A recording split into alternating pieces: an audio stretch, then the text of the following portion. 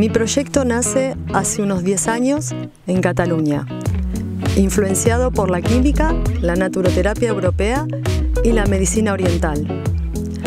En un inicio tuve que dar un salto de confianza en mí misma y en lo que se estaba gestando en mi interior. Pero todo esto comienza mucho antes, cuando decidí estudiar la carrera licenciatura en química en la Universidad de Buenos Aires. Antes de acabar mi carrera, ingresé al Instituto Nacional de Tecnología Industrial en Buenos Aires.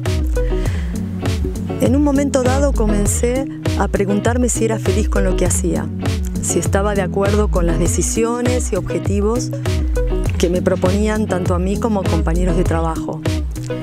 Y había una pregunta que rondaba en mi cabeza: ¿por qué hago lo que hago? ¿Para qué lo hago? ¿Y cómo lo hago?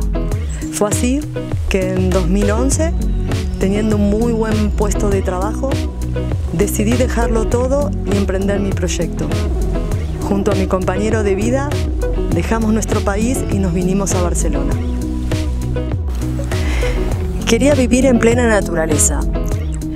Comencé a informarme sobre todos los productos que utilizamos a diario, tanto de cosmética, higiene personal, alimentación.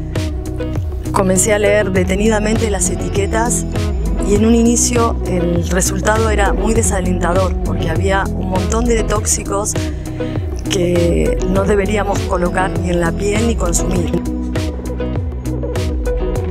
Desarrollé los productos que utilizábamos más en nuestra vida cotidiana, como pasta dental, crema hidratante, siempre desde la premisa de que sea fresco, teniendo en cuenta los ingredientes y como si fuese un alimento hacia nosotros.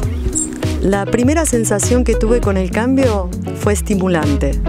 Sentí en mi interior que la decisión que había tomado cambiaría mi vida por completo. Cuando uno está acostumbrado a hacer ciertas rutinas, tener seguridades en lo laboral, es difícil imaginarse sola, autónoma, llevando adelante un proyecto. Es una responsabilidad muy grande. Por primera vez había tomado conciencia de la decisión que había elegido y las consecuencias que traería. Cuando me di cuenta, ya habían pasado 5 años. Tenía una gama de 10 productos y muchas ideas para seguir creando. Pero Barcelona ya no era nuestro lugar. La llegada de mi hijo me dio fuerza y convicción para dar el próximo paso, que era dejar la ciudad y vivir en la naturaleza. Desde el 2016 vivo con mi familia en la montaña, prácticamente dentro del bosque, centrada en la observación de la naturaleza y su ley eterna, basándome en una filosofía de convivencia, preservación y respeto por la madre tierra. Que en el proceso de elaboración tiene especial protagonismo la recuperación de recetas antiguas y una cuidadosa elección de los ingredientes que las componen.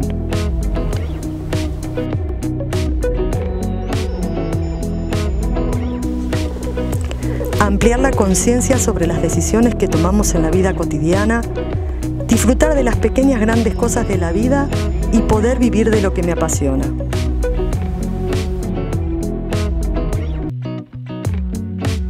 La persona que consume AWeinstock Pura Alquimia no solo se lleva un producto de primera calidad, hecho a conciencia, fresco y con sus materias primas cuidadosamente seleccionadas, sino que está apoyando la concreción del proyecto Escuela de Vida, un espacio donde toda la familia pueda conectarse con la naturaleza y entender la dinámica de ella.